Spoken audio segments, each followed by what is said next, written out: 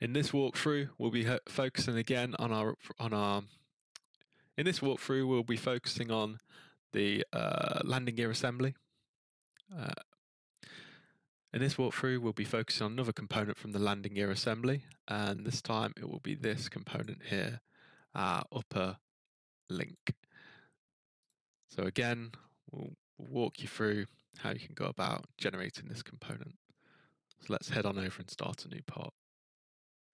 Okay, so before we head over to Creo, again, we're going to evaluate our upper link components, see kind of what shapes we're going to need to generate in order to make this part. Okay, so it looks a little bit complicated to start with, but if we break it down, it should seem a bit less daunting. Okay, so when I come to deal with a component like this, I think I'm drawn to this top view. Okay, so if I can generate an outline for this shape, okay, these cutouts can easily be added, afterwards. So we can get a general outline for this shape here. The nice thing about this part as well is that it's actually symmetrical, so we don't really need to model all of it. So when I go into the CAD, what I'm going to try and do is generate this shape here.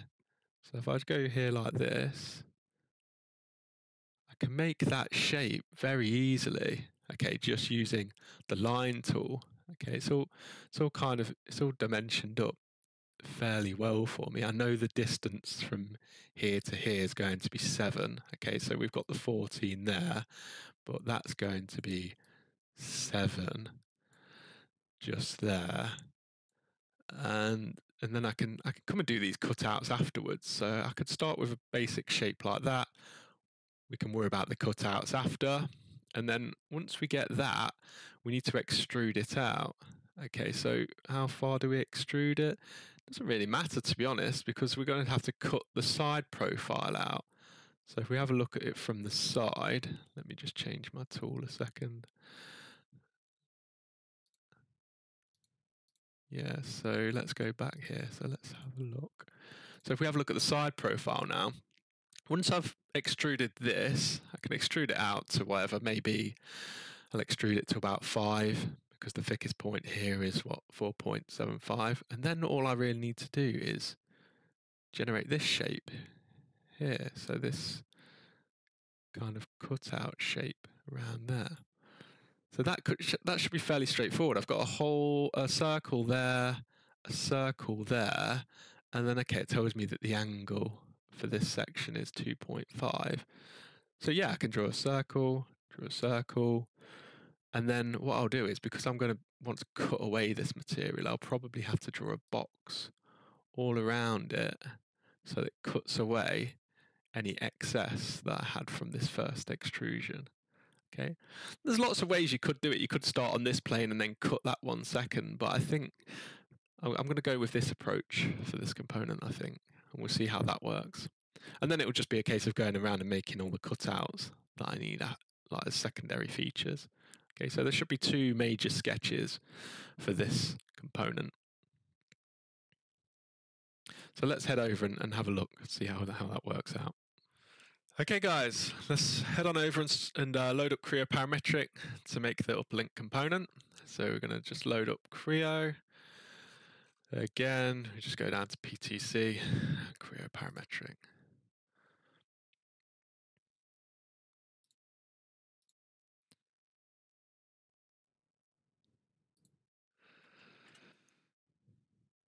Okay, we can get rid of this resource center. Let's set our working directory so we don't lose our files. And then we're going to go new, part, and ENGD004. Remember to untick the default template, click OK.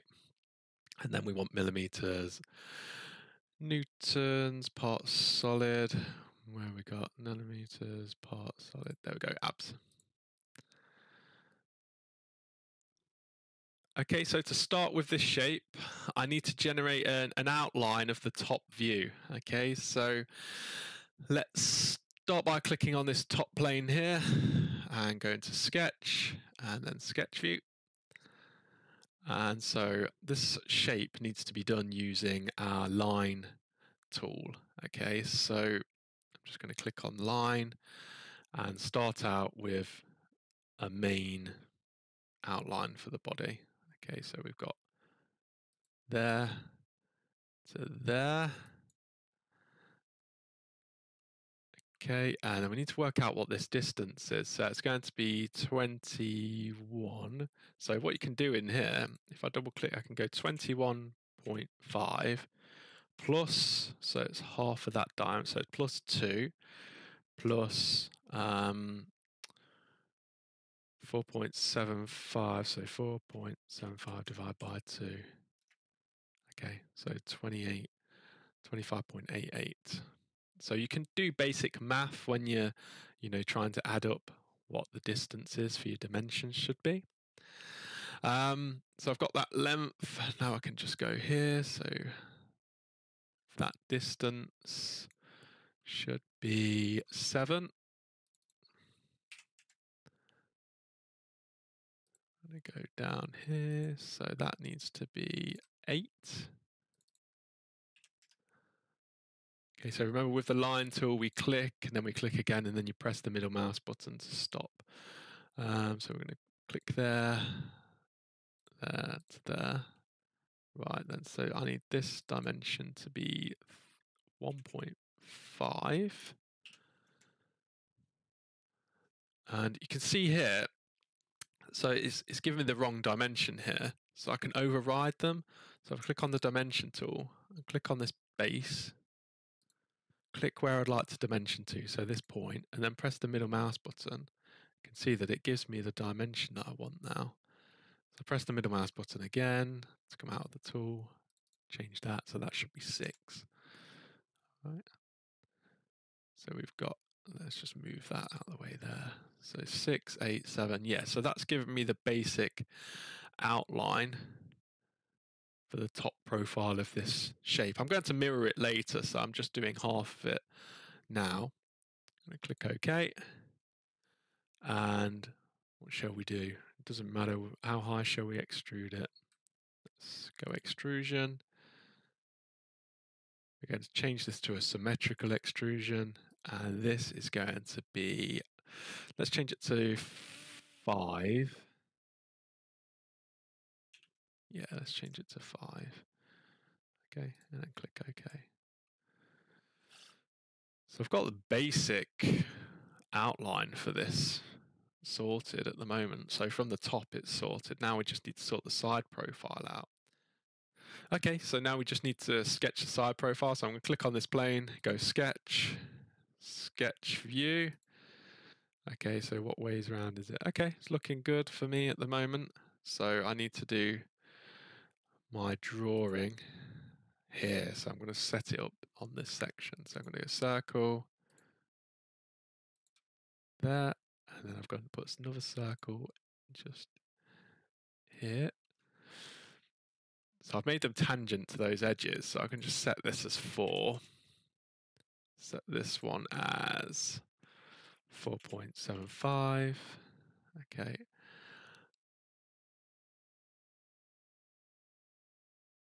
And then I know that, okay, so I know that there's an angle of 2.5 that needs to be drawn. So the lines go like this, don't they? So, and then they're tangent with this face. So I'm going to click line. I'm just going to put it in here somewhere. I don't want to snap to anything. Just make it tangent like that. Okay, and then we're going to add a new dimension. So I'm going to click on dimension there to there. So that angle should be 2.5. Okay, that's good. And then we can basically mirror this. So if I click on this line, click mirror, then click on this reference line, I can mirror it the other side to get it to be the same. So now we just need to use the trimming tool to delete sections from this. Let's just check the dimensions actually before I do that. I want to click on this reference dimension. I want to click there to there and press the middle mouse button. I'm just checking that it matches the engineering drawing. So that does, so it's 21.5. That means that we didn't make a mistake earlier on, which is always a good sign. So if I click delete segment, just delete the bits that we don't need. I don't need that. I don't need that. that, all that, all that. Okay, I don't need that bit also. Okay, and so if I middle click, so this will extrude this section here. Now, this isn't actually what I want. I would like to remove the areas outside of this sketch. So that's quite easy to do. If I just use a rectangle now, I can just draw a rectangle around this. And you'll see it changes it. So now it will leave this section and then remove this pink section for me, which will then give me the profile that I need from the engineering drawing.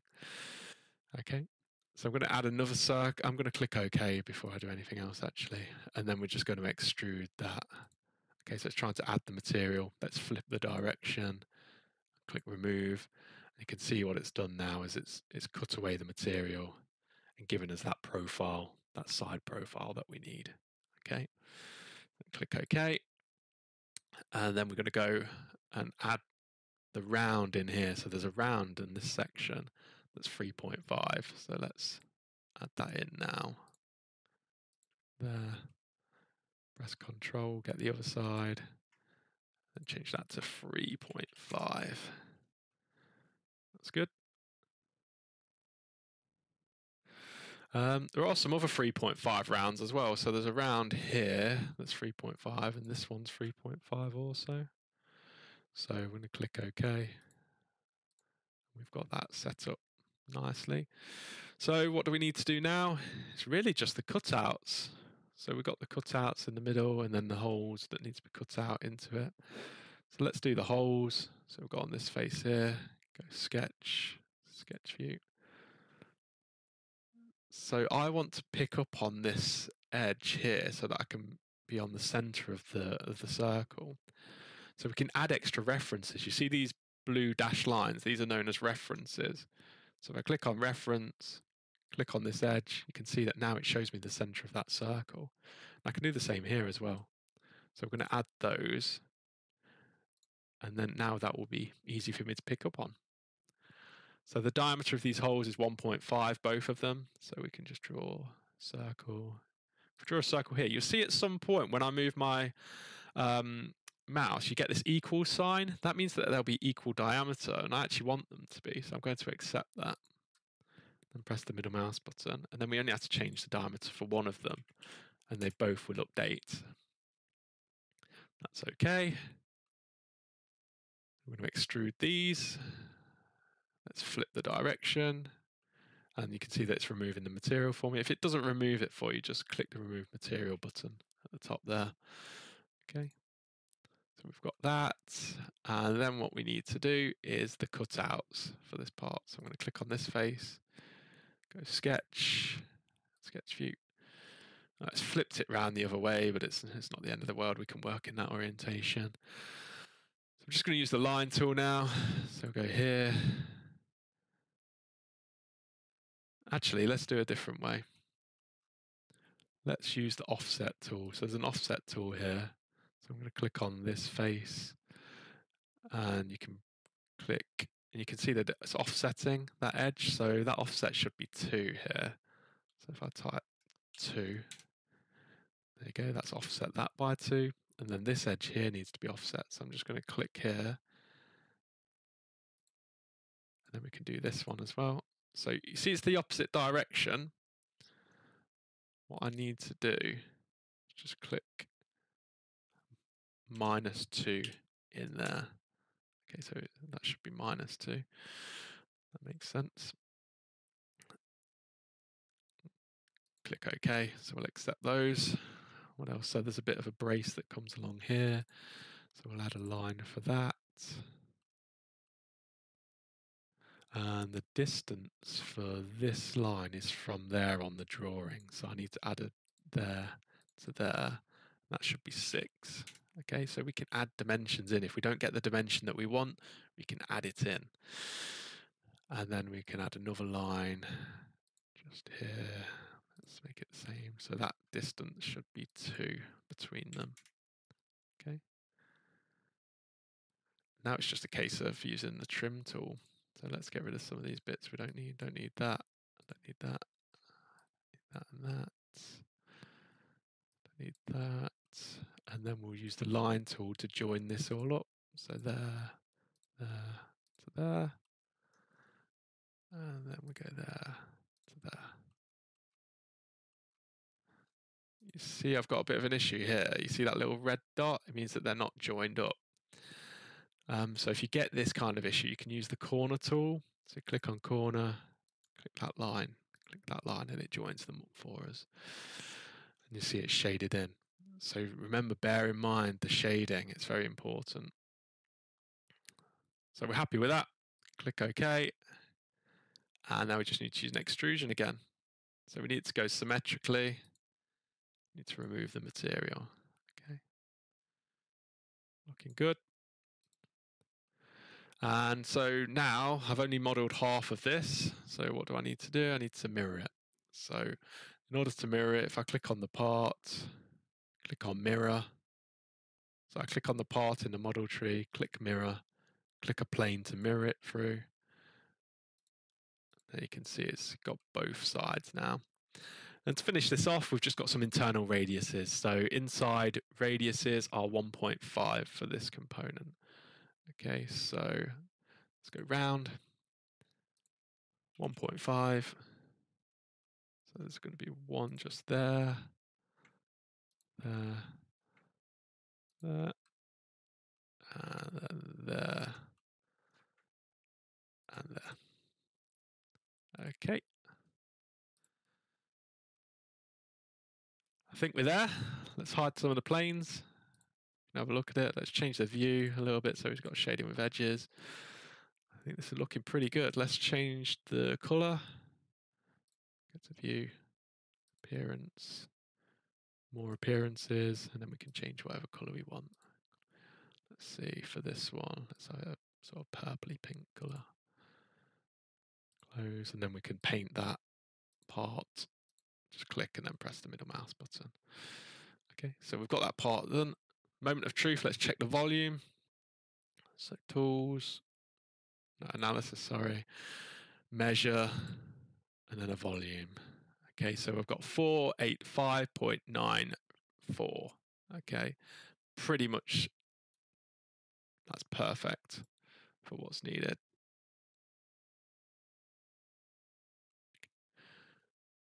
Okay, so once you've completed it, make sure you save it. So just click the save icon at the top, click OK, and your part's saved. And so good luck with modeling this component.